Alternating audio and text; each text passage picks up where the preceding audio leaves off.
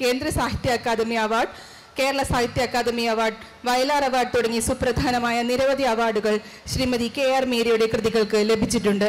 ശ്രീമതി KRMeerയെ കേരള നിയമസഭ അന്താരാഷ്ട്ര പുസ്തകോത്സവ വേദിയിലേക്ക് സ്നേഹപൂർവ്വം സ്വാഗതം ചെയ്യുന്നു. വാർത്തകളുടെയും പുസ്തകങ്ങളെയും സൂക്ഷ്മമായി വായിക്കേണ്ടതിൻ്റെ ആവശ്യകതയെക്കുറിച്ച് ആവർത്തിച്ച് പറഞ്ഞു വയ്ക്കുന്ന വായനയെ ഗൗരവത്തോടെ കാണുന്ന ശ്രീ N.ഇ. സുധീർ കേരളത്തിൻ്റെ, ഇന്ത്യയുടെയും ലോകത്തിൻ്റെ തന്നെയും രാഷ്ട്രീയ സാമൂഹിക അവസ്ഥകളെ സൂക്ഷ്മമായി നിരീക്ഷിക്കുന്ന നിരീക്ഷകനും എഴുത്തുകാരനും പ്രസാധകനുമാണ്. തിരുവനന്തപുരത്തെ പ്രധാന പുസ്തകശാലകളിലൊന്നായ മോഡേൺ ബുക്ക് സെൻറ്ററിൻ്റെ എക്കാലത്തെയും സജീവ പ്രവർത്തകൻ. The Q, true copy വെബ്സീൻ, the Indian express Malayalam portal തുടങ്ങിയവയിലൂടെ പുതിയ കാലത്തെ മാധ്യമങ്ങളിലും സജീവമായിരിക്കുകയും ചിന്തനീയമായ ലേഖനങ്ങളിലൂടെ സാഹിത്യം, കല, രാഷ്ട്രീയം, സംസ്കാരം തുടങ്ങിയ പല മേഖലകളിലേക്കും വായനക്കാരുടെ ശ്രദ്ധയാകർഷിക്കുകയും ചെയ്യുന്ന ശ്രീ N.ഇ. സുധീർ കേരള നിയമസഭ അന്താരാഷ്ട്ര പുസ്തകോത്സവത്തിൻ്റെ പ്രാരംഭ ചർച്ചകൾ മുതൽ തന്നെ സജീവ സാന്നിധ്യമാണ്. ശ്രീ N.ഇ. സുധീറിനെയും ഈ വേദിയിലേക്ക് സ്വാഗതം ചെയ്യുന്നു. ഇപ്പോൾ ഈ വേദിയിൽ എഴുത്തിൻ്റെയും വായനയുടെയും ജീവിതം എന്ന വിഷയത്തിൽ പ്രശസ്ത പത്രപ്രവർത്തകനും കോളമിസ്റ്റും പ്രസാധകനുമായ ശ്രീ N.ഇ. സുധീർ ശ്രീമതി KRMeeraയോട് സംസാരിക്കുന്നു. ഏവർക്കും സ്വാഗതം. ഇൻട്രൊഡക്ഷൻ വേണ്ടെന്നാണ് പറഞ്ഞത്. മീരയ്ക്ക് ഇൻട്രൊഡക്ഷൻ ആവശ്യമില്ല എന്നുള്ളത് എനിക്കറിയാം.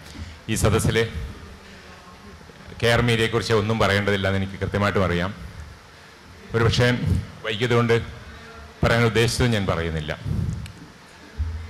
21-ാം നൂറ്റാണ്ടിൽ ഇങ്ങനെയൊരു എഴുത്തുകാരി മലയാളത്തിന് ഇല്ലായിരുന്നെങ്കിൽ എന്ന് ഞാൻ ചിന്തിച്ചു പോകാറുണ്ട്. ഈ നൂറ്റാണ്ടിൻ്റെ, ഈ കാലത്തിൻ്റെ രാഷ്ട്രീയ ധ്വനിയെ അടയാളപ്പെടുത്താൻ ഒരു സ്ത്രീ ശബ്ദം കേരളത്തിലുണ്ടായി എന്നുള്ളതിൽ അഭിമാനിക്കുകയും ചെയ്യുന്നുണ്ട്. മീര എഴുതി തുടങ്ങിയത് 2000-ലാണെന്നാണ്. അതെ, 2001-ലാണ്. അപ്പോൾ തീർച്ചയായിട്ടും 21-ാം നൂറ്റാണ്ടിൻ്റെ മലയാള എഴുത്തുകാരിയാണ്. അതുപോലെ തന്നെ 21-ാം നൂറ്റാണ്ടിലെ അല്ലെങ്കിൽ സമകാലിക മലയാള എഴുത്തിൻ്റെ ദേശീയ മുഖമാണ് KRMeera എന്ന് ഉറപ്പിച്ച് പറയാൻ എനിക്ക് കഴിയും. ഇന്ന് മീര മനസ്സിൽ ചിന്തിക്കുന്നത് അല്ലെങ്കിൽ എഴുതാൻ ആലോചിക്കുന്നത് അത് ഇന്ത്യയിലെ വിദേശ പ്രസാധകരുൾപ്പെടെ അത് പരിഭാഷയ്ക്ക് തക്കം കെട്ടി പാർത്തിരിക്കുന്നൊരവസ്ഥയിലാണ് ഇന്ത്യയിലെ പ്രസാധക രംഗം. അത്രമാത്രം സ്വാധീനം എഴുത്തിലൂടെ കേരളത്തിൽ എന്ന പോലെ ഇന്ത്യയിലും ഉണ്ടാക്കിയെടുത്ത മലയാളത്തിൻ്റെ അപൂർവമായ ഒരു സർഗ സഭരയാണ് മീരയിലൂടെ കടന്നു വന്നത്. ഒരുപക്ഷെ മാധവിക്കുട്ടിക്ക് ശേഷം മാധവിക്കുട്ടി ബാക്കിയാക്കി വെച്ചതിനെ അല്ലെങ്കിൽ അവർക്ക് ശേഷം പൂർത്തിയാക്കേണ്ടതിൻ്റെ ഉത്തരവാദിത്വം, അതിൻ്റെ സവിശേഷത കൂടി പൂർത്തിയാക്കുകയാണ് മീര ചെയ്യുന്നത് എന്ന് വേണമെങ്കിൽ പറയാം. സാഹിത്യത്തിലൂടെ അട്ടിമറികൾ നടത്തുക, സാഹിത്യത്തിലൂടെ പൊട്ടിത്തെറികൾ നടത്തുക എന്നുള്ളതാണ്. ഒരുപക്ഷെ ഞാൻ ജീവിച്ചു വളർന്ന സാഹചര്യത്തിൻ്റെ സ്വാധീനങ്ങളിലൂടെ എന്നിൽ അവശേഷിച്ചു പോയ പുരുഷാധിപത്യം മീര ഇന്ന് എന്നോട് ചോദ്യം ചെയ്യുമോ എന്ന് മീരയുടെ അടുത്തിരുന്ന് സംവദിക്കുമ്പോൾ എനിക്ക് ഭയമുണ്ട്. അത്രമാത്രം കർക്കശമായി താൻ ജീവിക്കുന്ന സമൂഹത്തിൻ്റെ പ്രശ്നങ്ങളോട് അത് ഏറ്റെടുക്കാതെ പോയ മുൻ തലമുറ ഏറ്റെടുക്കാൻ മടിച്ച വെല്ലുവിളികളെ സ്വയം ഏറ്റെടുക്കുകയും കേരളത്തിലെ നിങ്ങൾ ഉൾപ്പെട്ട ഈ സ്ത്രീ സമൂഹത്തിൻ്റെ ഏറ്റവും വലിയ പ്രതിനിധിയായി നിരന്തരം ചോദ്യം ചെയ്യുകയും ചെയ്യുന്ന എഴുത്തുകാരി എന്നുള്ള നിലയിലാണ്. മീരയുടെ സാഹിത്യത്തെക്കുറിച്ച് വളരെ ദീർഘമായ അല്ലെങ്കിൽ സജീവമായ ഒരു സംഭാഷണം നമ്മൾ പ്ലാൻ ചെയ്തിട്ടുമില്ല. മീരയുടെ എഴുത്തിൻ്റെയും ജീവിതത്തിൻ്റെയും കാതലായ ചില അംശങ്ങളിലേക്ക് കടന്നു പോകുക എന്നുള്ളതാണ് ഉദ്ദേശിച്ചിട്ടുള്ളത്. ആദ്യമായി മീരയോട് ചോദിക്കാൻ ഞാൻ മനസ്സിൽ കണ്ടിട്ടുള്ള ഒരു കാര്യം, മീര എഴുത്തുകാരി എന്ന രീതിയിൽ പോലെ തന്നെ വായനക്കാരി കൂടിയമാണെന്ന് എനിക്കറിയാം. മീരയുടെ ലേഖനങ്ങളിലൂടെയൊക്കെ കടന്നുപോയാൽ, അല്ലെങ്കിൽ മീരയുടെ മറ്റ് സംഭാഷണങ്ങളിലൂടെ കടന്നുപോയാൽ നിങ്ങൾക്ക് മനസ്സിലാവും അത് ഏതെല്ലാം ആധുനികരായ എഴുത്തുകാരെ പരിചയമുള്ള അപൂർവ മലയാള വർത്തമാനകാല എഴുത്തുകാരി കൂടിയാണ് KRMeera. ഇനി ചോദ്യത്തിലേക്ക് അല്ലെങ്കിൽ സംഭാഷണത്തിലേക്ക്. മീര എന്ന കുട്ടിയിൽ ഇൻവെർട്ടഡ് കോമ ഒരു വൃത്തികെട്ട സ്വഭാവം ഉണ്ടായിരുന്നു എന്ന് ഒരാൾ കണ്ടെത്തിയിട്ടുണ്ട്. അത് മറ്റാരുമല്ല, മീരയുടെ അമ്മയാണ്. ആ വൃത്തികെട്ട സ്വഭാവം KRMeeraയാക്കുന്നതിൽ, ആ മീര എന്ന കുട്ടിയെ KRMeeraയാക്കുന്നതിൽ വലിയ പങ്ക് വഹിച്ചിട്ടുണ്ട് എന്ന് കരുതുന്ന ഒരാളാണ് ഞാൻ. ആ മാലി കഥകളുടെ അനുഭവം പങ്കുവെച്ചുകൊണ്ട് ഈ സംവാദം തുടങ്ങാമെന്ന് ഞാൻ കരുതുന്നു. ഇന്ന് ആദ്യമായിട്ട് ഇങ്ങനെ ഒരു വേദി എൻ്റെ ജീവിതത്തിൽ ആദ്യമാണ്. ഞാൻ ആദ്യമായാണ് നിയമസഭാ മന്ദിരത്തിൽ കടക്കുന്നത് തന്നെ. പത്രപ്രവർത്തകയായിരുന്നെങ്കിലും നിയമസഭാ റിപ്പോർട്ടിംഗ് ഒക്കെ നടത്തണമെന്നൊക്കെ ആഗ്രഹിച്ചിട്ടുണ്ടെങ്കിലും ഭാഗ്യവശാലോ നിർഭാഗ്യവശാലോ അതിന് ഇട വന്നിട്ടില്ല. അതിനിപ്പോഴാണ് ഇങ്ങനൊരു സന്ദർഭത്തിലാണ് എനിക്കിവിടെ വരാൻ സാധിച്ചത്. ഇന്ന് എന്നെ കേൾക്കാൻ വന്ന എല്ലാവരോടും നന്ദി പറയുന്നു. ഇങ്ങനൊരു പുസ്തകോത്സവം, ഇതുപോലെ ഒരു ചർച്ചാവേദി, ഒരു സംവാദവേദി ഇവിടെ ഒരുക്കിയതിന് നിയമസഭയ്ക്കും ഇത് ആസൂത്രണം ചെയ്ത സ്പീക്കർ എനിക്ക് വളരെ പ്രിയപ്പെട്ട ശ്രീ ഷംസീറിനും, പിന്നെ ഇന്ന് എന്നോട് സംസാരിക്കാൻ സന്നദ്ധനായി എത്തിയ എൻ.ഇ. സുധീറിനും ആദ്യമായിട്ട് നന്ദി പറയുന്നു. എനിക്ക് ആദ്യമായിട്ട് എൻ.ഇ. സുധീറിനോട് പറയാനുള്ളൊരു വിയോജിപ്പാണ്. നിങ്ങൾ ഉൾപ്പെട്ട ഈ സ്ത്രീ സമൂഹം എന്ന് പറഞ്ഞതിൽ എനിക്ക് വിഷമമുണ്ട്. കാരണം ഞങ്ങൾ ഉൾപ്പെട്ടത് സമൂഹമാണ്, സ്ത്രീ സമൂഹം മാത്രമല്ല. ഞങ്ങൾക്ക് പകുതി പങ്കാളിത്തമുള്ള ലോകമാണിത്. ഞാൻ ആദ്യം തന്നെ ജാമ്യം എടുത്തതിന്റെ ഗുണം മനസ്സിലായില്ലേ? അതുകൊണ്ട് ഞങ്ങൾ ഉൾപ്പെട്ട സമൂഹം എന്നല്ല, ഞങ്ങളുടെ ഈ സമൂഹം എന്നതാണ് സത്യം. ലോകത്തിൻ്റെ പകുതി അവകാശപ്പെട്ട, ഇപ്പോഴും അത് അവകാശപ്പെടുന്നുണ്ട് എന്ന് ഓർമ്മിപ്പിക്കേണ്ടി വരുന്ന ഹതഭാഗ്യരുടെ ഈ സമൂഹത്തിൻ്റെ ഒരു പ്രതിനിധിയായിരുന്നു കൊണ്ട് വേണം എനിക്ക് സംസാരിക്കാനെന്നുള്ളത് നിയമസഭാംഗണത്തിൽ പോലും. അവിടെ ഈ ഹതഭാഗ്യം എന്ന് ഉപയോഗിച്ചുകൊണ്ട് എനിക്ക് വിയോജിപ്പുണ്ട്. നിങ്ങൾ എല്ലാവരും നമ്മുടെ സമൂഹം എന്ന് പറഞ്ഞ് പിന്നെ ഈ ഹതഭാഗ്യം എന്ന് പറഞ്ഞുകൊണ്ടിരിക്കുകയാണ്. ആ അവകാശം അംഗീകരിച്ച് കിട്ടുന്നില്ല എന്നുള്ളതാണ് സത്യം. പിന്നെ ഇവിടെ ചോദിച്ച ചോദ്യം കുട്ടിക്കാലത്തു നിന്നുള്ളതാണ്. എൻ്റെ ഏറ്റവും പ്രിയപ്പെട്ട പുസ്തകം, ഞാൻ ഈ പുസ്തകം വായിക്കാൻ പുസ്തക വായനയായിരുന്നു എൻ്റെ ഏറ്റവും വലിയ ആഹ്ലാദം. കുട്ടിക്കാലത്ത് എനിക്ക് ഏറ്റവും പഴയ ഓർമ്മ തന്നെ കഥ വായിച്ചു തരാൻ അമ്മയുടെയും വീട്ടിൽ വരുന്ന മുതിർന്ന അക്ഷരം അറിയാവുന്നവരുടെയും പുറകെ നടക്കുന്ന ഒരോർമ്മയാണ് ഏറ്റവും ചെറിയ പ്രായത്തിൽ. അന്ന് കുട്ടിക്കഥകളും ചിത്രങ്ങളും എന്ന പേരിൽ ഉണ്ടായിരുന്നൊരു റഷ്യൻ ബാലസാഹിത്യ കൃതിയുണ്ട്. അത് അമ്മ വായിച്ചു തരുമായിരുന്നു. അമ്മ നന്നായിട്ട് വായിക്കും. എന്നെക്കാൾ നന്നായി കഥ പറയാൻ അറിയാവുന്നവരാണ് എൻ്റെ അമ്മയും അനിയത്തിയും. അപ്പോൾ അമ്മ നന്നായിട്ട് വായിച്ചു തരും, ഒരു മോഡുലേഷനോടൊക്കെ കൂടെ വായിച്ചു തരും. അങ്ങനെയാണ് വായനയിലേക്ക് അടുക്കുന്നത്. പിന്നെ സ്വയം വായിക്കാൻ തുടങ്ങി. വളരെ നേരത്തെ അക്ഷരം പഠിച്ചു. അന്ന് എൻ്റെ ഏറ്റവും പ്രിയപ്പെട്ട പുസ്തകം മാലി കൃതികളായിരുന്നു. ബാലസാഹിത്യകാരനായ മാലിയുടെ കൃതികൾ. അപ്പോൾ ഈ മാലി കൃതികൾ അന്ന് 2 ഭാഗമായി ഇറക്കിയിരുന്നു DC ബുക്സ്. അപ്പോൾ അമ്മ അത് പ്രീ പബ്ലിക്കേഷൻ വ്യവസ്ഥയിൽ നമുക്കിത് രണ്ടും വാങ്ങിത്തരും, സമ്മാനപ്പെട്ടി. അങ്ങനെ വാങ്ങിയ പുസ്തകം അമ്മയുടെ ഒരു കൂട്ടുകാരി 2 മക്കളും വീട്ടിൽ വന്നപ്പോൾ അവർക്ക് ഈ പുസ്തകം വായിക്കാൻ തുടങ്ങി. അമ്മ വളരെ ഉദാരവതിയായി നിങ്ങൾ എടുത്തുകൊണ്ട് പോയി വായിച്ചിട്ട് പിന്നെ കൊണ്ടുവന്നാൽ മതി എന്ന് പറഞ്ഞു. ഇതോടെ എൻ്റെ എല്ലാ ആഹ്ലാദവും പോയി. ഇവരിത് കൊണ്ടുപോയത് മുതൽ എങ്ങനെയെങ്കിലും ഇത് തിരിച്ച് എടുക്കുക എന്നുള്ളതായി എൻ്റെ ലക്ഷ്യം. അപ്പം ഞാൻ എന്നും അമ്മയോട് പറയും നമുക്ക് ആ ആൻറ്റിയുടെ വീട്ടിൽ പോവാം, അത് കുറച്ച് ദൂരെയാണ്. അപ്പോൾ ഒരു ദിവസം അമ്മ ഞങ്ങളെ കൊണ്ടുപോയി. അവിടെ ചെന്ന ഉടനെ തന്നെ ഞാൻ ഈ കുട്ടിയെ കണ്ട ഉടനെ ചോദിച്ചു, ആ പുസ്തകം അന്ന് കൊണ്ടുപോയ പുസ്തകങ്ങൾ എവിടെയെന്ന് ചോദിച്ചു. അപ്പോൾ ഇവർക്ക് ആ പുസ്തകത്തിൻ്റെ വില ആ വിധത്തിൽ അറിയില്ലല്ലോ. അവരെ സംബന്ധിച്ചിടത്തോളം അത് വെറും 2 പുസ്തകങ്ങൾ മാത്രമാണ്. ഇത് എൻ്റെ ഏറ്റവും പ്രിയപ്പെട്ട പുസ്തകങ്ങളാണെന്നുള്ളതും ഇത് വായിച്ച് ഉണ്ണാനും ഉറങ്ങാനും ഒക്കെ ഇതെൻ്റെ കൂട്ടുകാരാണെന്നുള്ളതും അവർക്കറിയില്ല. അവരവിടെ തപ്പുന്നു, തിരയുന്നു, അവസാനം ഇത് എവിടുന്നോ ഒരു പുസ്തകം കണ്ടെടുക്കുന്നു. അതിൻ്റെ അവസ്ഥ കണ്ട് ഞാൻ ആകെ തകർന്നു പോകുന്നു. കാരണം ഞാൻ പൊന്നുപോലെ സൂക്ഷിച്ചിരുന്ന പുസ്തകം കീറിപ്പറഞ്ഞ വശത്തെല്ലാം അഴുക്കും പറ്റിയ നിലയിൽ കുത്തഴിഞ്ഞ സ്ഥിതിയിലാണ് കിട്ടുന്നത്. അപ്പം എനിക്ക് വലിയ സങ്കടമായി. അപ്പോൾ ഈ സങ്കടം കണ്ടപ്പോഴാണ് അമ്മ, എന്നിട്ട് ഈ കുട്ടികൾക്ക് ഈ പുസ്തകം കൊടുത്തപ്പോൾ തന്നെ ഞാൻ കവിഴ്ന്ന് കിടന്ന് കരച്ചിലായി. മുഖം വീർപ്പിക്കലൊരു പ്രധാനപ്പെട്ട സ്വഭാവമായിരുന്നു. ഇപ്പോഴും അതെ കേട്ടോ. ദേഷ്യം വന്നു കഴിഞ്ഞാൽ എൻ്റെ മുഖം ഇങ്ങനെ വീർത്ത് കണ്ണൊക്കെ പുറത്തേക്ക് ഉന്തിയിരിക്കും. അപ്പോൾ എൻ്റെ അനിയത്തി എന്ന് പറഞ്ഞു, അമ്മ മീര ചേച്ചി കുട്ടികൾക്ക് ആ പുസ്തകം കൊടുത്തതിന് ദേഷ്യപ്പെട്ടിരിക്കുകയാണെന്ന് പറഞ്ഞപ്പോഴാണ് അമ്മ ഇങ്ങനെ പറഞ്ഞത്, അനോട്ടേഷൻ, നിൻ്റെ ഈ വൃത്തികെട്ട സ്വഭാവം മറ്റു കുട്ടികളും കൂടെ നിന്നെപ്പോലെ വായിച്ച് വളരാൻ എന്തുകൊണ്ട് നീ ആഗ്രഹിക്കുന്നില്ല, അതിന് സഹായിക്കുന്നില്ല എന്നൊക്കെയുള്ള ചോദ്യം. ഇങ്ങനെയൊക്കെയുള്ള ചോദ്യങ്ങളുണ്ട്. നമ്മൾ ഉൾപ്പെട്ട ഒരു സമൂഹത്തിൻ്റെ ചെയ്തികളുടെ ഒരു ഉത്തരവാദിത്വം നമുക്കും കൂടി ഉണ്ടെന്നും സഹജീവികളുടെ ഒരു യാത്രയിൽ നമ്മുടേതായിട്ട് പങ്കുവഹിക്കേണ്ടതുണ്ടെന്നുള്ളൊക്കെ ഒരു ബോധ്യം ഉണ്ടായി എന്നുള്ളതാണ് സത്യം. വായന എന്നുള്ളത് കേവലം പുസ്തകം വായിച്ച് തള്ളാനോ അല്ലെങ്കിൽ നമുക്ക് പരീക്ഷയ്ക്ക് മാർക്ക് വാങ്ങാനോ ക്വിസിന് മാർക്ക് വാങ്ങാനോ മാത്രമുള്ളതല്ല, മറിച്ച് നമ്മളെ തന്നെ നവീകരിക്കാനുള്ളതാണ് എന്നൊരു പാഠം ആ വിധത്തിൽ എനിക്ക് കിട്ടിയിട്ടുണ്ട്. അതുപോലെ തന്നെ അന്നത്തെ വായനയുടെ ഒരു സ്വഭാവത്തിൽ മീര ഒരിടത്ത് എഴുതിയിട്ടുള്ളത് ഒരേ പുസ്തകം തന്നെ പലതവണ വായിക്കും എന്നുള്ളതാണ്. അതിലൂടെ ഭാഷയുടെ താളം അല്ലെങ്കിൽ അതിൻ്റെ ശക്തിയൊക്കെ തിരിച്ചറിയും എന്നുള്ളതാണ്. അത് ഒരുപക്ഷെ അതായിരിക്കാം മീരയുടെ ഭാഷയ്ക്കൊരു താളം ഉണ്ടാക്കിയതും. ഒരുപക്ഷെ ഇന്ന് മലയാളത്തിലെ നമ്മൾ ഉത്തരാധുനികം എന്നൊക്കെ വേണമെങ്കിൽ വിശേഷിപ്പിക്കാവുന്ന എഴുത്തുകാരുടെയൊക്കെ ഭാഷയിലുള്ള ക്ലിഷ്ടത മീരയുടെ ഭാഷയിലില്ല. അത് ഇങ്ങനൊരു സ്വാധീനമാണോ എന്ന് ഞാൻ ചോദിച്ചാൽ എന്തായിരിക്കും? ആയിരിക്കണം. കിട്ടിയ പുസ്തകങ്ങൾ വളരെ കുറച്ച് പുസ്തകങ്ങളെ കുട്ടിക്കാലത്ത് ഉണ്ടായിരുന്നുള്ളൂ.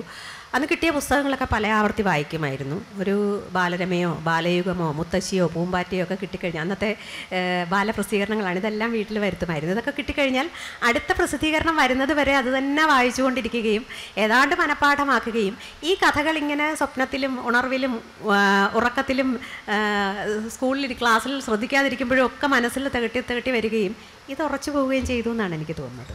എനിക്ക് എപ്പോഴും തോന്നുന്നത് ഈ മനഃപ്പാഠം പഠിക്കൽ അല്ലെങ്കിൽ ആവർത്തിച്ച് ആ ഭാഷയെ സ്നേഹിച്ച് അത് സ്നേഹിച്ച് തുടങ്ങുമ്പോൾ അങ്ങനെ വായിക്കുമ്പോൾ നമ്മളും എഴുത്തിൻ്റേതായ ഒരു പ്രക്രിയയിലൂടെയാണ് കടന്നു പോകുന്നത്. എന്നാൽ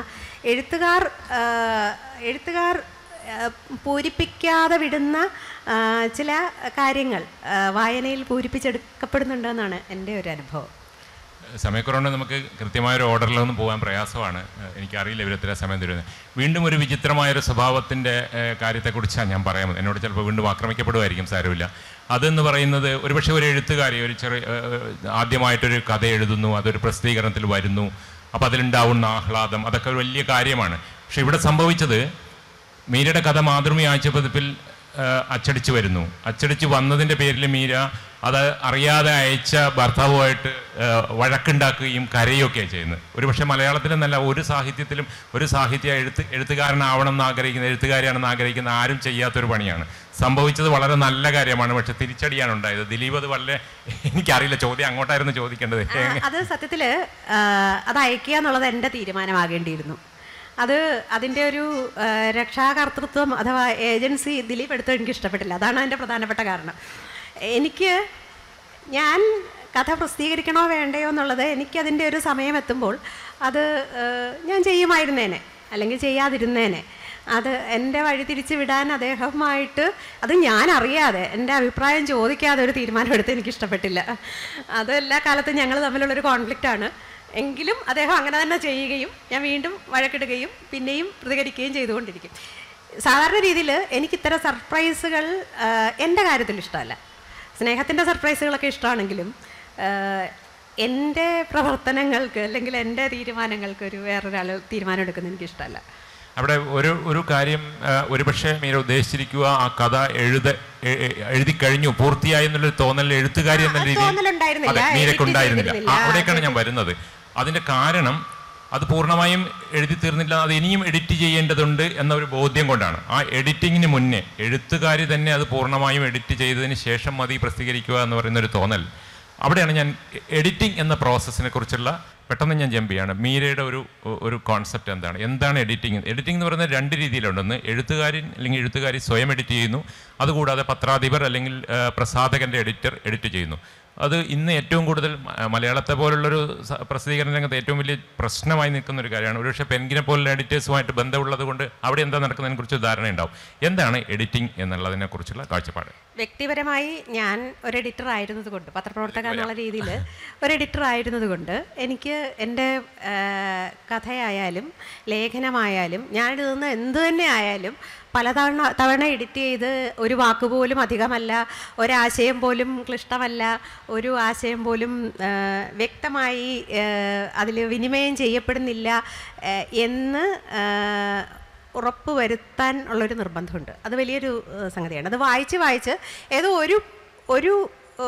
ഒരു പ്രത്യേക നിമിഷം എത്തുമ്പോൾ എനിക്ക് മനസ്സിലാവും ഇനി ഇതിലൊന്നും എനിക്ക് ചെയ്യാനില്ല എന്നുള്ളത്. പിന്നെ എൻ്റെ കാലക്ഷത കൊണ്ടോ അലംഭാവം കൊണ്ടോ അല്ലെങ്കിൽ എൻ്റെ വളരെ ആകസ്മികമായോ ഒക്കെ അബദ്ധത്തിലൊക്കെ സംഭവിക്കാവുന്ന ചില നോട്ടപ്പിശകുകളുണ്ട്. ഒരുപക്ഷെ അത് ഒന്നാമത്തെ വായനയിലോ രണ്ടാമത്തെ വായനയിലോ കണ്ടെത്താൻ പറ്റുന്ന ഒന്ന് രണ്ട് സുഹൃത്തുക്കളുണ്ട്. അവരോട് ചോദിക്കുകയാണ് പതിവ്. ദേവിക, ജയകുമാറാണ് ആദ്യ വായനക്കാരൻ.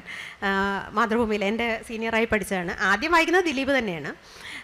ദിലീപിനാണ് എൻ്റെ ആദ്യ എഡിറ്റർ എന്നുള്ള സ്ഥാനം. പിന്നെ അത് കഴിഞ്ഞ് വീടിന് പുറത്തേക്ക് പോകുന്നത് ശരിക്കും ജയകുമാർ, ദേവിക, ധന്യ, അങ്ങനെ 2-3 നല്ല കൂട്ടുകാരുണ്ട്, നല്ല വായനക്കാരുണ്ട്. അപ്പോൾ ചില ആശയങ്ങൾ എവിടെയെങ്കിലും പ്രശ്നങ്ങളുണ്ടെങ്കിൽ അവർ ചൂണ്ടിക്കാണിക്കും. അല്ലാതെ സാധാരണ മലയാളത്തിൽ നമ്മൾ ഈ പത്രാധിപ സമിതി എന്ന് പറയുന്നൊരു സംഗതി പുസ്തക പ്രസാധന രംഗത്ത് ഇല്ലാത്തത് കൊണ്ട് എനിക്കൊരാഗ്രഹമുണ്ട് അങ്ങനത്തെ ഒരു എഡിറ്റോറിയൽ ഡെസ്ക് തുടങ്ങണമെന്ന് വയസ്സാകുമ്പോൾ, എല്ലാം എഴുതി കഴിയുമ്പോൾ. ഈ ആഗ്രഹം പറഞ്ഞതുകൊണ്ട് ഞാൻ പറയാം എത്രയും വേഗം വയസ്സാവട്ടെ, കാരണം മലയാള സാഹിത്യം അത്രമാത്രം അത് ആഗ്രഹിക്കുന്നുണ്ട്. അങ്ങനെ ഒരു ആഗ്രഹം എനിക്കുണ്ട്. പക്ഷേ അല്ല, ഞാൻ പറഞ്ഞത് നമുക്ക് കൽപ്പനാ സാഹിത്യത്തിൽ എല്ലാ കാലത്തും കൽപ്പിച്ചുണ്ടാക്കാൻ പ്രയാസമായിരിക്കും. നമ്മളെക്കാൾ നന്നായി ഇമാജിൻ ചെയ്യാൻ പറ്റുന്ന ആ പ്രായത്തിലുള്ള ഒരുപാട് ആളുകൾ വരുമ്പോൾ നമ്മൾ വഴിമാറി കൊടുക്കണം, നമ്മൾ മിണ്ടാതാവണം. ആ സമയത്ത് ഒരുപക്ഷെ എനിക്ക് ഈ വായനയിലേക്ക് തന്നെ തിരിച്ചു പോകണമെന്നാണ് ആഗ്രഹം. എല്ലാം എഴുതാനുള്ളതെല്ലാം എഴുതി കഴിയുമ്പോൾ. ഞാൻ പറഞ്ഞു വന്നത് ഇംഗ്ലീഷിൽ, പക്ഷേ അത് 2 വട്ടം എഡിറ്റിങ്ങിലൂടെ കടന്നു പോകുന്നുണ്ട്. അത് രണ്ട് ഘട്ട എഡിറ്റിങ്ങിലൂടെ കടന്നു പോകുന്നുണ്ട്. കമ്മീഷൻ എഡിറ്റർ വായിക്കും, അത് പുസ്തകത്തിൻ്റെ ആകെ മൊത്തം ഒരു കെട്ടുറപ്പ് വായിക്കും. പിന്നെ കോപ്പി എഡിറ്റർ വായിക്കും, അതിൻ്റെ ഒരു കമ്പ് പദാനുപദ ആശയം ഇതുപോലെ തന്നെ ഓരോ ആശയമായി അവർ ദുർഗ്രഹമായതോ അല്ലെങ്കിൽ എവിടെയെങ്കിലും ഫാക്ചർ എറേഴ്സ് ഉണ്ടെങ്കിലോ അവരത് കൃത്യമായി ചോദിക്കുകയും ചൂണ്ടിക്കാണിക്കുകയും ഈവൻ ട്രാൻസ്ലേഷനിലെ പ്രശ്നങ്ങൾ വരെ അവർ ചോദിക്കുകയും ചെയ്യും. അതുകൊണ്ട് അങ്ങനെ ഒരു എഡിറ്റിംഗ് മലയാളത്തിൽ ആവശ്യമുണ്ടെന്ന് വിചാരിക്കുന്നുണ്ടോ? എല്ലാത്തിലും ആവശ്യമുണ്ട്. എഡിറ്റിംഗ് ആവശ്യമില്ലാത്ത ഒന്നും നമ്മൾ പ്രസിദ്ധീകരിക്കുകയില്ല എന്നുള്ളതാണ് എൻ്റെ ഒരു കാഴ്ചപ്പാട്. എല്ലാം എഡിറ്റ് ചെയ്തുകൊണ്ടിരിക്കണം. ഞാൻ പലതരം എഡിറ്റർമാരായിട്ടായിരിക്കും ഓരോ തവണയും ചെയ്യുന്നത്. ആദ്യ വായനയിൽ ഒരു പക്ഷേ അതിൻ്റെ താളമായിരിക്കും നോക്കുന്നത്, രണ്ടാമത്തെ വായനയിൽ അതിൻ്റെ ഫാക്സ് ആയിരിക്കും നോക്കുന്നത്, മൂന്നാമത്തെ വായനയിൽ അതിൻ്റെ അധികപ്പറ്റ് എന്തെങ്കിലും ഉണ്ടോ എന്നുള്ളത് നോക്കുന്നത്. പല കുറി വായിക്കുകയും പലതവണ എഡിറ്റ് ചെയ്യും. തീർച്ചയായിട്ടും മീരയെ പോലെ ഒരാൾ പത്രപ്രവർത്തകയായിരുന്നു. അതിൻ്റെ ഒരുപാട് സാധ്യതകൾ ഉപയോഗിക്കാൻ പറ്റും എഡിറ്റിങ്ങിൽ. പക്ഷേ അൺഫോർച്യുനേറ്റ്ലി എല്ലാവർക്കും അത് സാധിക്കുന്നു വരില്ല. തീർച്ചയായിട്ടും എഡിറ്റിങ്ങിനുള്ള പ്രാധാന്യം വളരെയധികം വർദ്ധിച്ചു വരുന്നൊരു കാലത്ത് നിർഭാഗ്യവശാൽ മലയാള സാഹിത്യത്തിൽ അത് ഇല്ലാതാവുകയും ചെയ്യുന്നൊരവസ്ഥയിലാണ് പോകുന്നത്.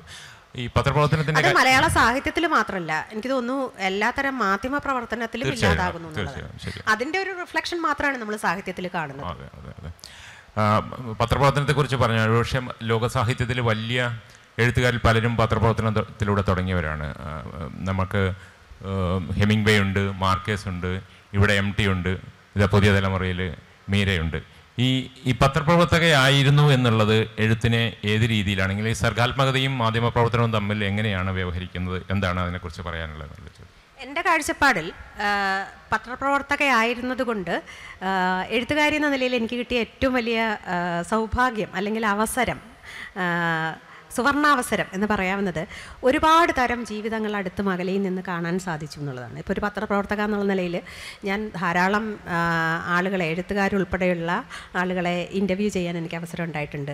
പലതരം അവസ്ഥകളിലൂടെ ഞാൻ ചെയ്തിട്ടുള്ള എല്ലാ അന്വേഷണാത്മക റിപ്പോർട്ടിങ്ങും സ്വാഭാവികമായ രീതിയിൽ എന്നെപ്പോലെ എൻ്റെ പശ്ചാത്തലത്തിൽ ജനിച്ചു വളർന്ന ഒരു സ്ത്രീക്ക് കാണാൻ അവസരം കിട്ടാത്ത ജീവിത സന്ദർഭങ്ങളുമായിട്ട് ഇടപഴകാനുള്ള ഒരു വേദികളായിരുന്നു. അപ്പോൾ ആ രീതിയിൽ എനിക്ക് പത്രപ്രവർത്തനം തുറന്നു തന്നത് വലിയൊരു ലോകത്തെ പറ്റിയുള്ള ഒരു കാഴ്ചപ്പാടാണ്. അത് ഒരു ഉൾക്കാഴ്ചയാണ്. കാഴ്ചപ്പാടെന്നുള്ളതിനെ അപ്പുറം അതിൻ്റെ ഒരു അനുഭവം എനിക്ക് കിട്ടി എന്നുള്ളത്, അനുഭവിക്കാൻ കഴിഞ്ഞു, ആ അനുഭവത്തിൽ പങ്കുചേരാൻ കഴിഞ്ഞു എന്നുള്ളതാണ്. പിന്നെ തീർച്ചയായിട്ടും നേരത്തെ പറഞ്ഞതുപോലെ ഭാഷയുടെ കൃത്യതയെപ്പറ്റി, വ്യക്തതയെപ്പറ്റി, ആശയങ്ങളുടെ വ്യക്തതയെപ്പറ്റിയൊക്കെയുള്ളൊരു ധാരണ പത്രപ്രവർത്തന ക്ലാസ്സുകളിൽ നിന്ന് നമുക്ക് കിട്ടി. പ്രത്യേകിച്ചും ഞാൻ മനോരമയിലാണ് എൻ്റെ പത്രപ്രവർത്തന ജീവിതം ആരംഭിച്ചതും മിക്കവാറും ചിലവഴിച്ചതും. അപ്പോൾ അതിൽ ആദ്യം കിട്ടിയ ട്രെയിനിങ് വളരെ നല്ല ട്രെയിനിങ് ആയിരുന്നു. മനോരമയുടെ ട്രെയിനിങ് എന്ന് പറഞ്ഞാൽ വളരെ പ്രൊഫഷണൽ ട്രെയിനിങ് ആണ്. അപ്പോൾ അതിൽ ക്രിയേറ്റീവ് റൈറ്റിങ്ങിൻ്റെ ക്ലാസ്സുകളും എഡിറ്റിങ്ങിൻ്റെ ക്ലാസ്സുകളും ഭാഷ എങ്ങനെ ഉപയോഗിക്കണം, വാക്കുകൾ എങ്ങനെ ചുരുക്കണം എന്നൊക്കെ ഉള്ളതിൻ്റെ ഒരു ക്ലാസ്സുകളൊക്കെ ഒരുപാട് സഹായിച്ചിട്ടുണ്ട് ഭാഷയുടെ പ്രയോഗത്തിൽ. പിന്നെ എനിക്ക് തോന്നുന്നു എനിക്ക് ഈ എഴുത്തിൻ്റെ അസുഖം അന്നും ഉണ്ടായിരുന്നത് കൊണ്ട് ഈ റിപ്പോർട്ട് എഴുതുമ്പോഴും വളരെ പാരായണക്ഷമമാകണം എന്ന ഒരു നിർബന്ധം ഉണ്ടായിരുന്നു. ചോദ്യം അതിലേക്ക് വരാം. ഈ എഴുത്തിൻ്റെ അസുഖം ഉണ്ടെന്ന് എപ്പോഴാണ് ബോധ്യപ്പെട്ടത്? അത് കുട്ടിക്കാലത്തുണ്ട്. ഞാനൊരു 2-3 വയസ്സുള്ളപ്പോൾ മുതൽ കേൾക്കുന്ന കഥകളൊക്കെ തിരുത്തി എഴുതിയും എൻ്റേതായ രീതിയിൽ എൻ്റെ മനസ്സിലും പുസ്തകത്തിലൊക്കെ എഴുതിയും ശീലിച്ചിട്ടുള്ള ഒരാളാണ് ഞാൻ. ഇന്നോ ഇന്നലെ എഴുതാൻ തുടങ്ങിയല്ല, വളരെ കുട്ടിക്കാലം തൊട്ട്. ആദ്യ കഥ വായിച്ചപ്പോൾ തൊട്ട് ഞാൻ കഥ എഴുതാൻ തുടങ്ങിയെന്നാണ് എനിക്ക് തോന്നുന്നത്. പിന്നെ കഥ എഴുത്തുകാരി ആവണമെന്ന ആഗ്രഹം ഉണ്ടായത് തീർച്ചയായും അമ്മയുടെ കൂട്ടുകാരി എം.ഡി രത്നമ്മ ടീച്ചറും കാരണമാണ്. രത്നമ്മ ടീച്ചർ അന്ന് ഞങ്ങളുടെ ഗ്രാമത്തിലെ ഏറ്റവും വലിയ എഴുത്തുകാരിയായിരുന്നു. അങ്ങനെ രത്നമ്മ ടീച്ചറിനെ കണ്ടിട്ടുള്ള ടീച്ചറിനെ പോലെ ആവണം. അപ്പോൾ അമ്മയ്ക്കൊരു കുറച്ച് റെസ്പെക്റ്റുള്ള ആളാണ്, അമ്മയ്ക്ക് വളരെ മതിപ്പുള്ളൊരു കൂട്ടുകാരിയാണ്. അപ്പോൾ എൻ്റെ ഒരു വിചാരം മറ്റാരും ചെയ്യാത്തൊരു ജോലിയാണല്ലോ എഴുത്തുകാരുടേത്. കഥയുണ്ടാക്കുക എന്ന് പറയുന്നത് അത്ര നിസ്സാരമായൊരു കാര്യമല്ലല്ലോ. അപ്പോൾ അതുകൊണ്ട് അത് വിശേഷപ്പെട്ടൊരു ജോലിയാണെന്നുള്ളൊരു ധാരണ അന്നും ഇന്നും ഉണ്ടായിരുന്നു. ഇപ്പം മാലിയുടെ വായനയെക്കുറിച്ച് നമ്മൾ പറഞ്ഞു. അതിലുപരിയായിട്ട് ഈ എഴുത്തുകാരിയാവണമെന്ന ആഗ്രഹത്തിനെ സ്വാധീനിച്ച മറ്റു വായനകളെക്കുറിച്ചൊന്ന് പറയാമോ? ഞാൻ ഉദ്ദേശിക്കുന്നത് മലയാളത്തിലെ വായനകളാണ്, നമ്മൾ മറ്റതിലേക്ക് വരാം. അല്ല, ഞാൻ പറഞ്ഞില്ലേ, ഓരോ കഥയും നമ്മൾ വായിക്കുമ്പോൾ ഇതുപോലൊരു കഥ എന്നുള്ളതൊരു, അല്ലെങ്കിൽ ഇതിൻ്റെ മറ്റൊരു കഥ, ഇതിൻ്റെ മറ്റൊരു വശം എന്നുള്ളൊരു ഒരാലോചന എല്ലാ കാലത്തും മനസ്സിലുണ്ടായിരുന്നു.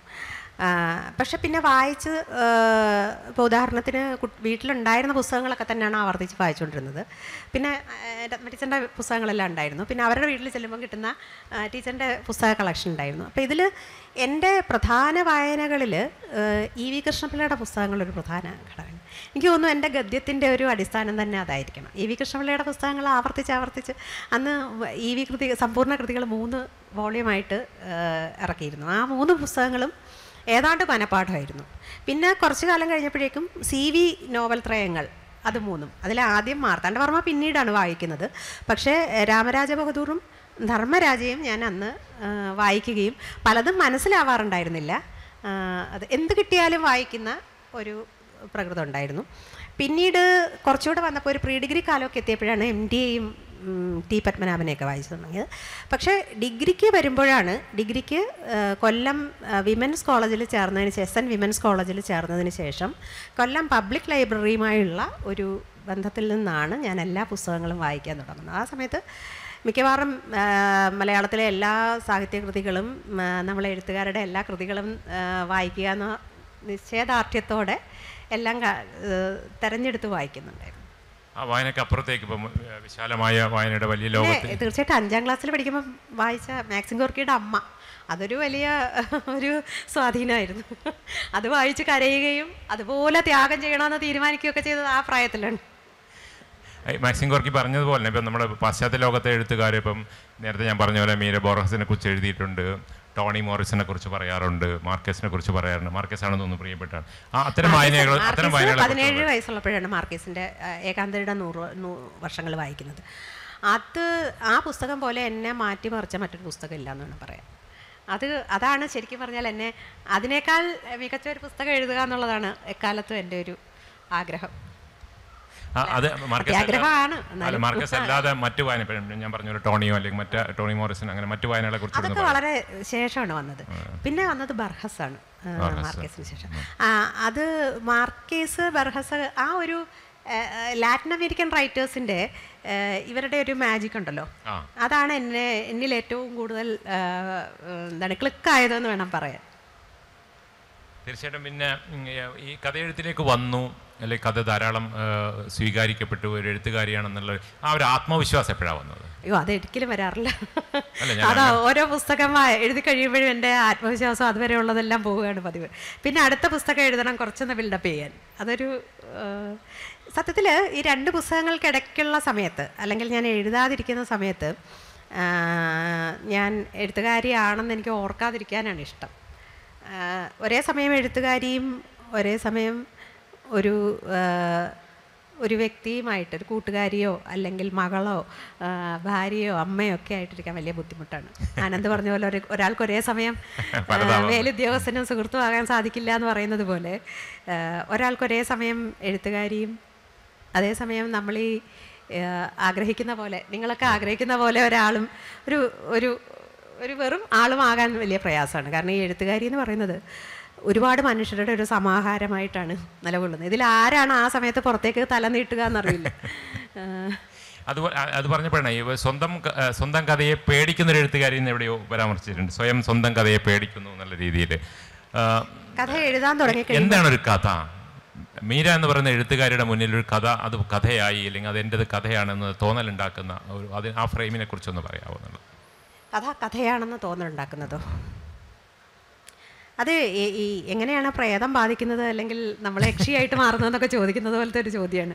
അതേതോ ഒരു യാമത്തിൽ നേരത്തെ പറഞ്ഞല്ലോ, സ്വയം പേടിപ്പെടുത്തുന്ന ഒരു അവസ്ഥയാണ് സ്വന്തം കഥയെ. അങ്ങനെ ഒരു പേടിപ്പെടുത്തലാണോ ഒരു കഥയെ നിർവചിക്കുന്നതെന്നാണ് ഞാൻ ചോദിക്കുന്നത്. നമ്മളോട് ആ കഥ, എഴുത്തുകാരിയോട് ആ കഥ എന്തെങ്കിലും പറയുന്നുണ്ടോ അത് കഥയായി എന്ന് തീർച്ചപ്പെടുത്തുമ്പോൾ എന്നുള്ളത്? അങ്ങനല്ലേ, എൻ്റെ ഉള്ളിൽ എന്തോ ഒന്ന് പുറത്തേക്ക് വരാൻ, മുള നീട്ടാൻ ബാക്കിയുണ്ടെന്ന് തോന്നുന്ന ഒരു ഘട്ടമുണ്ട്. ആ സമയത്തൊരു ഭൂചലനം, ഒരുതരം എന്താണ് പറയേണ്ടത്, അത് മാനസികമായ ഒരു ഭൂമികുലുക്കവും ഒരു ആത്മീയമായ ഒരു ഭൂകമ്പവും പിന്നെ ഒരു അതെ ഒരു അഗ്നിപർവ്വത സ്ഫോടനമൊക്കെ സംഭവിക്കുന്നുള്ളതാണ്. ആ സമയത്ത് വ്യക്തിപരമായിട്ട് അത് അത്ര സുഖകരമായ ഒരു കാര്യമല്ല. കാരണം നമ്മുടെ ചുറ്റുമുള്ള മനുഷ്യരെയൊക്കെ ഏറ്റവും കൂടുതൽ വെറുപ്പിക്കുന്ന ഘട്ടങ്ങളാണത്. അതിങ്ങനെ പുസ്തകത്തിൻ്റെ നീളം കൂടും തോറും ഞാൻ വിചാരിക്കും എനിക്ക് പറയാനുള്ളതൊക്കെ ഈ പുസ്തകത്തിൽ എഴുതി തീർക്കണം. കാരണം ഇനി ഒരു പുസ്തകം കൊണ്ട് കൂടി മറ്റാളുകളുടെ ക്ഷമ പരീക്ഷിക്കാനോ അവരുടെ വെറുപ്പ് സമ്പാദിക്കാനോ എനിക്ക് ആഗ്രഹമില്ല എന്ന് തോന്നാറുണ്ട്. ഞാൻ പറയുന്നത് എഴുതി കഴിഞ്ഞിട്ടുള്ളതല്ല, എഴുതി കഴിഞ്ഞ പുസ്തകത്തിനോടുള്ള വെറുപ്പല്ല എൻ്റെ പ്രശ്നം. എഴുതിക്കൊണ്ടിരിക്കുമ്പോൾ നമ്മൾ സ്നേഹിക്കുന്ന മനുഷ്യരും നമ്മളെ സ്നേഹിക്കുന്നു, നിരുപാധികം സ്നേഹിക്കുന്നു എന്ന് ഉറപ്പുള്ള മനുഷ്യരും അനുഭവിക്കുന്ന ഒരുതരം ഇതൊരു വലിയ നരകയാതനയാണ്. മീര വളർന്നു വന്നാൽ കേരളത്തിൽ നിലനിന്നിരുന്ന ഒരു പുരുഷാധിപത്യ സമൂഹം മീരയുടെ പ്രമേയ സ്വീകരണത്തിലെങ്കിലും വലിയ സ്വാധീനം ഉണ്ടാക്കിയിട്ടുണ്ട്. അത് പ്രമേയ സ്വീകരണത്തിൽ മാത്രമല്ല, എൻ്റെ ദൈനംദിന ജീവിതത്തിലുടനീളം അതുണ്ട്. KRMeeraയായിട്ട് സംസാരിക്കുമ്പോൾ ആ വിഷയമാണ് ഏറ്റവും കൂടുതൽ എല്ലാവരും പ്രതീക്ഷിക്കുന്നത്. അതെന്താ അറിയില്ല, എനിക്ക് അത് പുരുഷന്മാരോടുള്ള പ്രശ്നമല്ല, അതൊരു പ്രശ്നമല്ല, അത് സമൂഹത്തിന്റെ പ്രശ്നമായിട്ട് കാണുന്നില്ല. ഇതൊരു അധീശത്വം സ്ഥാപിക്കലിൻ്റെ, അത് ആണായാലും പെണ്ണായാലും ട്രാൻസ്ജെൻഡർ വ്യക്തിയായാലും നമ്മളെല്ലാവരും ഈ ടോക്സിസിറ്റിയുടെ അല്ലെങ്കിൽ ഹിംസാത്മകതയുടെ ചില ഷെയ്ഡുകളുണ്ടല്ലോ, അതിലൊരെണ്ണം എൻ്റെ മേൽ പ്രയോഗിക്കപ്പെടുമ്പോൾ എനിക്ക് ദേഷ്യം വരും. അതിനെ ആരായാലും ദേഷ്യം വരും. അത് ഞാൻ അതിനെ പ്രതിരോധിക്കുകയും ചെയ്യും. കാരണം ഇതിനെ പ്രതിരോധിച്ചാണ് എൻ്റെ ജീവിതം മുഴുവൻ മുന്നോട്ട് പോയിട്ടുള്ളത്. പിന്നെ ഈ പ്രായത്തിലെത്തി പിന്നെയും ഇത് തന്നെയാണല്ലോ അനുഭവിക്കേണ്ടി വരുന്നതെന്ന് തോന്നുമ്പോഴുള്ള ഒരു പൊട്ടിത്തെറി ഉണ്ടല്ലോ. ഇപ്പോൾ ഉദാഹരണത്തിന് ഈ കഴിഞ്ഞ വനിതാ ദിനത്തിന് ഞാനിന്ന് അത് സാന്ദർഭികമായിട്ട് ഓർത്താണ്. ഈ കഴിഞ്ഞ വനിതാ ദിനത്തിന് ഒരു അമ്മയുടെ ഒരു സ്റ്റുഡൻ്റാണ്, ഒരാളെന്നെ വിളിച്ചിട്ടൊരു മാധ്യമ പ്രവർത്തകനാണ്. അദ്ദേഹം എൻ്റെ അടുത്ത് പറഞ്ഞു വനിതാ ദിന സന്ദേശം വേണം. എന്നിട്ട് അദ്ദേഹം ഒരു വോയിസ് ക്ലിപ്പ് അയച്ചു തന്നു, എന്താണ് ഞാൻ കൊടുക്കേണ്ട സന്ദേശമെന്ന്. അപ്പം ഞാൻ അദ്ദേഹത്തോട് പറഞ്ഞു, ഒരു പിന്നെ എന്താണ് ഈ ആഗോള തലത്തിലുള്ള ഒരു വനിതാ ദിനത്തിലെങ്കിലും ഒരു വനിത എന്ത് സന്ദേശം കൊടുക്കണമെന്ന് തീരുമാനിക്കാനുള്ള അവകാശമെങ്കിലും അവർക്ക് വിട്ടുകൊടുക്കണ്ടേ? മിനിമം അത്രയെങ്കിലും ഒരു വിചാരം അതിനെപ്പറ്റി ഉണ്ടാവണ്ടേ? അതും എന്നെ പോലെ ഞാൻ പത്രപ്രവർത്തകയായിരുന്നു, അത്യാവശ്യം 2-3 പുസ്തകങ്ങളൊക്കെ എഴുതിയിട്ടുണ്ട്. അപ്പോൾ സ്വാഭാവികമായിട്ടും എന്നെ പോലും പഠിപ്പിച്ചു തരേണ്ടതുണ്ട് എന്ന ഒരു മനോഭാവം ഉണ്ടല്ലോ. ആ മനോഭാവം എനിക്ക് സഹിക്കാൻ പറ്റില്ല. ഇതേപോലെ ഇന്ന് വീണ്ടും ഒരാൾ ഒരു സുവനീറിലേക്ക് ആശംസ വേണമെന്ന് ആവശ്യപ്പെട്ടു.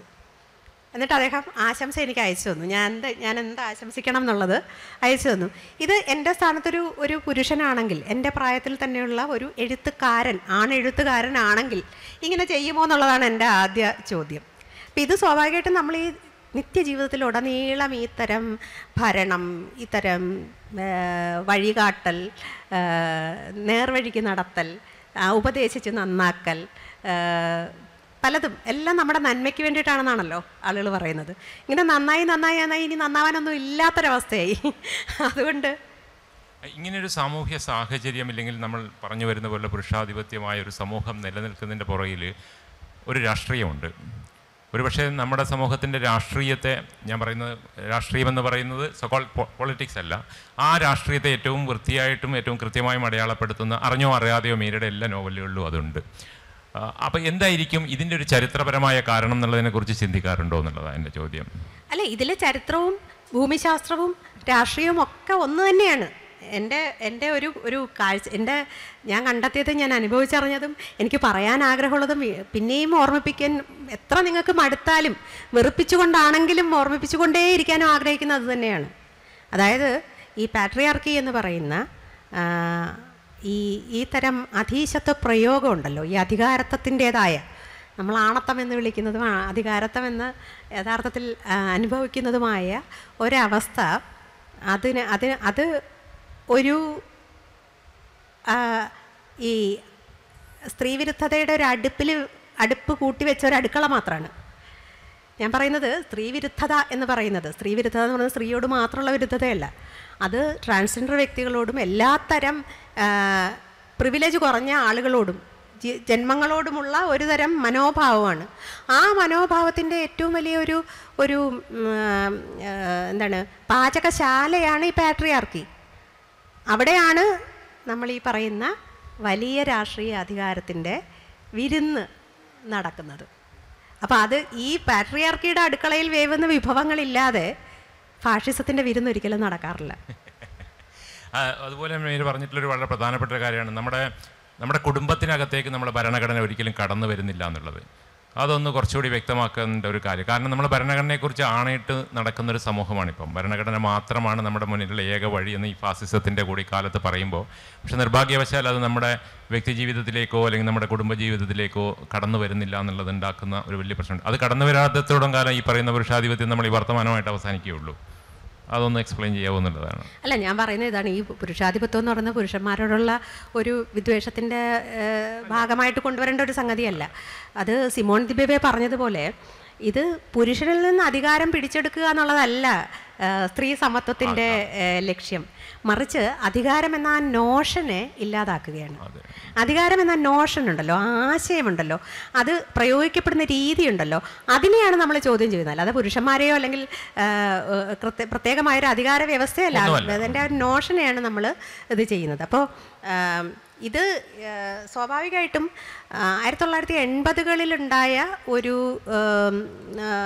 കോടതി വിധി തന്നെ വിവാഹമോചനം ആവശ്യപ്പെട്ട സ്ത്രീ ഭരണഘടനാപരമായ അവകാശത്തെപ്പറ്റി പറഞ്ഞപ്പോൾ ജഡ്ജി വിധിച്ചത്, ജഡ്ജി ബഷീർ സാറൊക്കെ ഇവിടെ ഉണ്ട്, ജഡ്ജി വിധിച്ചത് ഭരണഘടനയെ നിത്യജീവിതത്തിലെ ഈ കുടുംബത്തിനകത്തേക്ക് കയറ്റുന്നത് ഈ കളിമൺ പാത്രക്കടയിലേക്ക് ഒരു കാളക്കൂറ്റനെ കടത്തി വിടുന്നത് പോലെയാണ്. കാരണം ഇന്നോളം നമ്മുടെ ജീവിതത്തെ, നിത്യജീവിതത്തെ ഇതേപടി നിലനിർത്തുന്ന എല്ലാം തകർന്നു പോകും.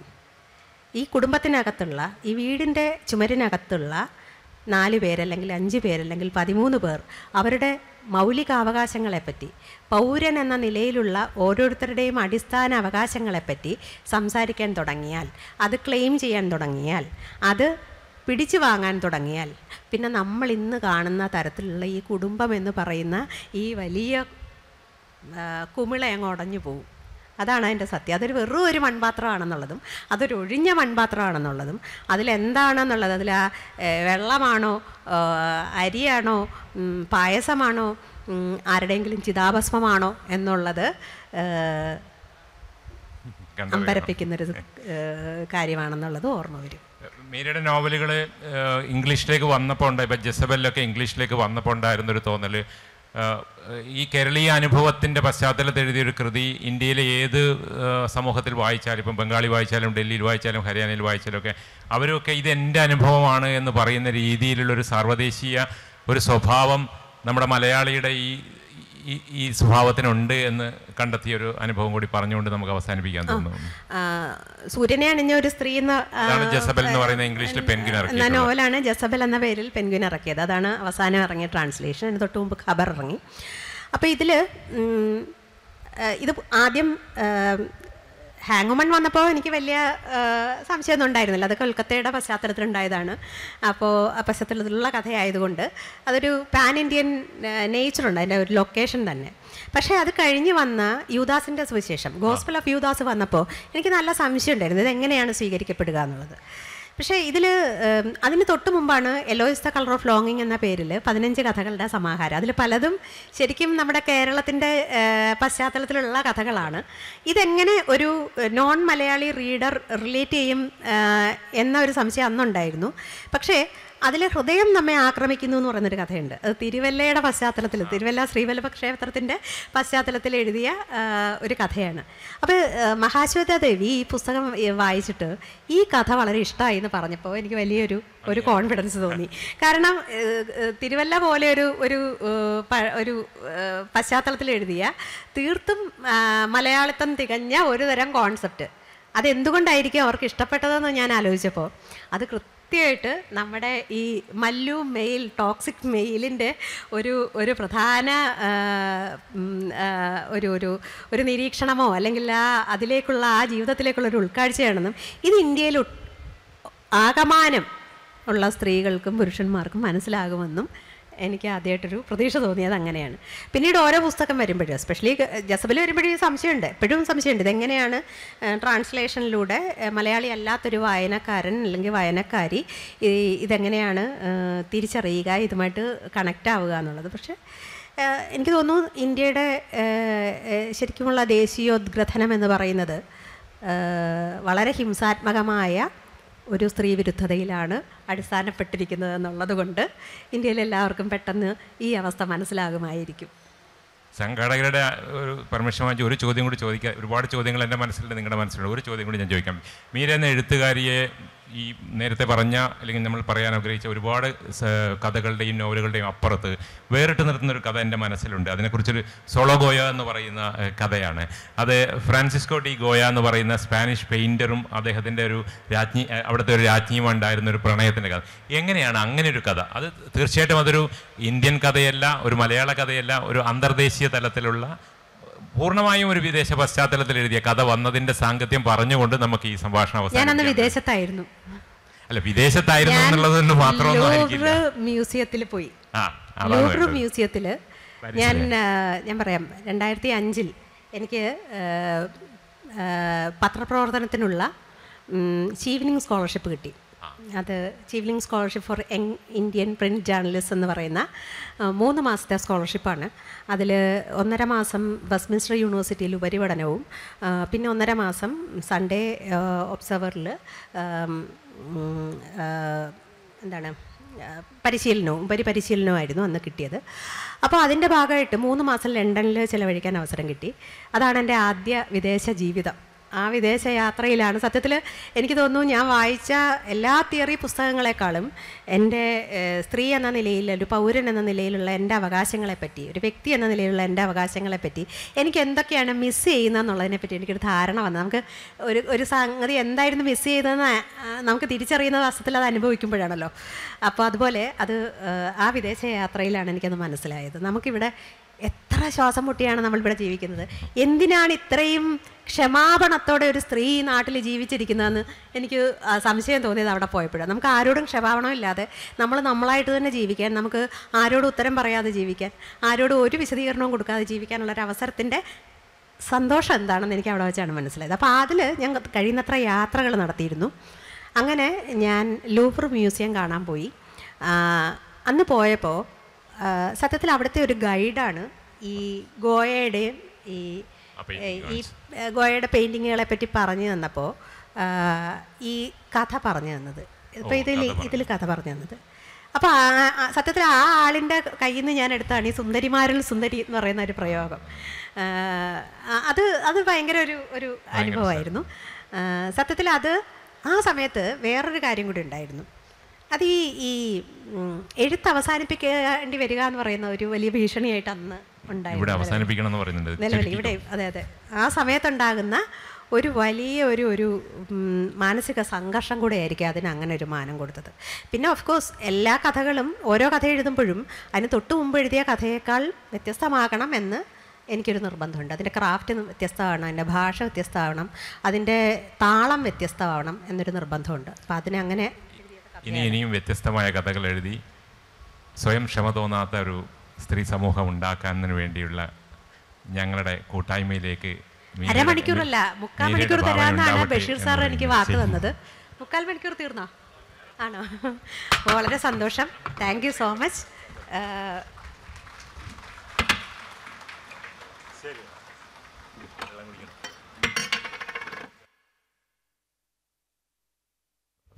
Hello, hello.